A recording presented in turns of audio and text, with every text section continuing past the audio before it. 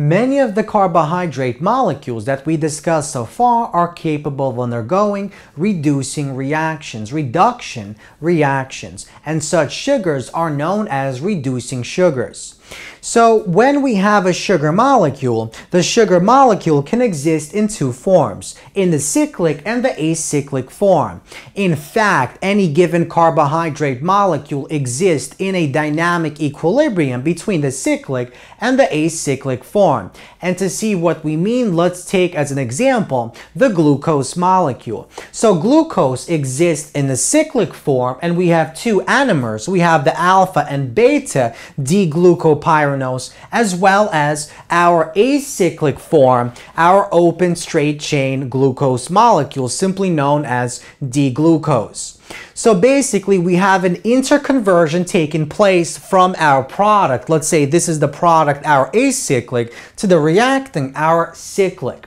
Now, when equilibrium is established, we still have the conversion taking place, but the concentration of our reactant, the cyclic, remains constant, and of the product also remains constant. And for this glucose case, as well as many other carbohydrate molecules, this cyclic is the one that predominates. Specifically for this case, we have about 99.95% of this cyclic molecule at equilibrium, and only about 0.05% of the acyclic D-glucose.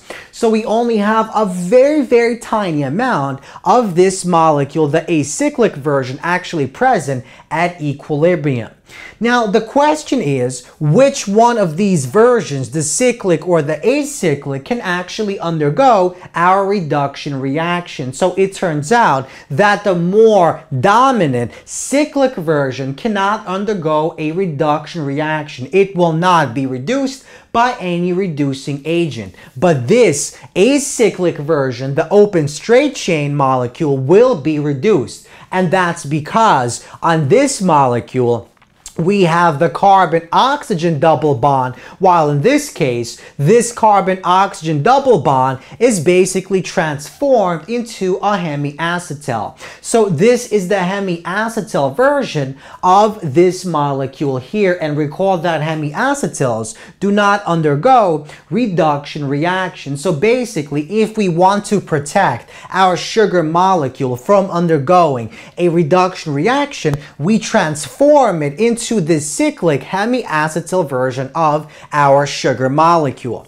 Now, even though we have a tiny amount of this acyclic version of glucose, that tiny amount in the presence of a reducing agent such as sodium borohydrate will be reduced. And as this is depleted, as this is reduced, our cyclic version will begin to transform into this version. So by Le Chatelier's principle, if we decrease the amount of product of this acyclic version, this will be shifted to this side. So at equilibrium, our equilibrium of this reaction, interconversion, basically lies very far to the left side. But as we deplete this, as we use it up in the presence of, let's say, sodium borohydrate, this will basically shift to the right side, and this will interconvert in to this open straight chain acyclic version. Eventually, we're going to use up all of this cyclic because it will all convert into our acyclic form. Now, what exactly is the reaction mechanism by which our open molecule, the acyclic version, undergoes our reduction reaction? So let's use the sodium borohydrate as our example. So sodium borohydrate looks something like this. We have the boron attached to 4 H atoms, and so it contains a negative charge. And the sodium, which contains a positive charge, will basically be found in close proximity because we have electrostatic attraction between the negative charge on the boron and the positive charge on our sodium.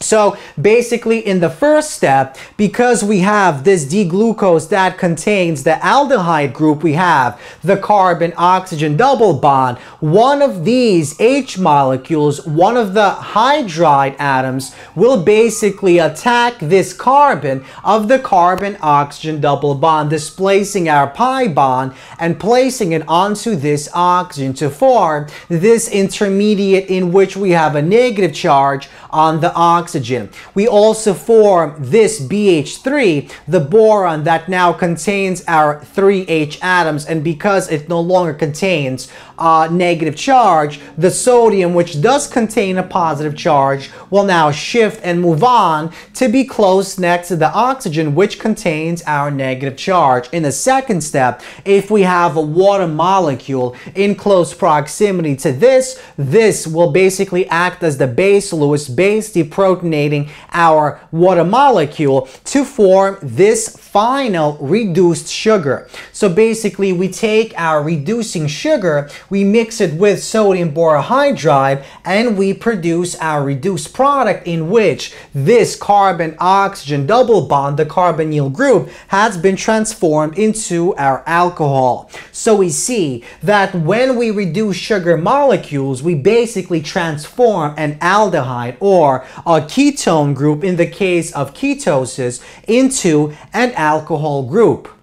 Now, any sugar that exists predominantly in its cyclic form will form a small amount of acyclic partner. If the acyclic partner contains a carbonyl group, it can be reduced, and such reducible sugars are known as reducing sugars.